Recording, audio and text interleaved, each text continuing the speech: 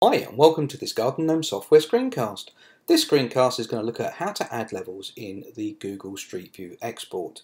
Now this video starts where our using tags to filter levels left off. So to get to this, to actually get to this stage, please check out that video first. But basically what we've ended up with was a virtual tour or a Google Street View tour which has 3 levels, and each set of levels or each set of panos per level has a tag. So I've got GF for ground floor and 3RD for third and fifth for the 5th floor panoramas.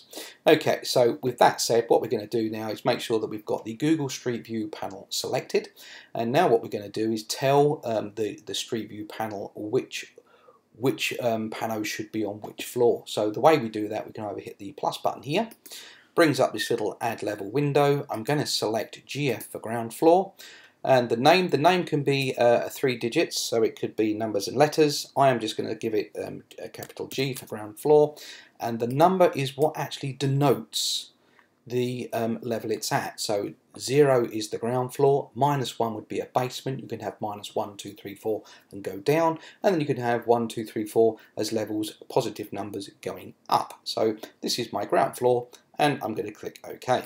So that's my ground floor set. You can click the plus button or just double click in a blank area. You'll notice I can no longer select GF because I've already selected it, but my next level is the 3rd floor. So I'm going to give it the name 3RD, so 3rd, and you can see Pano2VR has already selected 1 for the 1st floor because that obviously follows on from the ground floor. But as this is the 3rd, I'm going to click upwards, or I could have just typed that in, 3, and select the 3rd floor there. There we go. And then finally I'm going to add my 5th floor. Again, I can only select that because that's the only one that's left now. So type in 5th and select 5th there. Now you can rearrange these, and it's done by the numbers, so you can see I've got the levels 0, 3 and 5.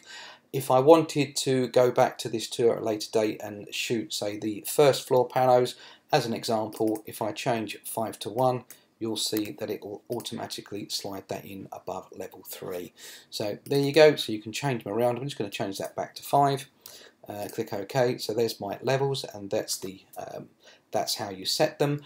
All you do now is click the upload project to Street View. This will update your files, and after 24 to 48 hours you will see the elevator symbol at the side of your tour. Now if I have a look here, this is the Layamani tour that I was playing about with earlier. It's still not been up long enough for it to function correctly, but you can now see that I've got the 2nd, 3rd and ground floor elevator controls here, so you'll select those to change between floors. There you go, that's how to add levels using Pano2VR to Google Street View, and thanks for watching.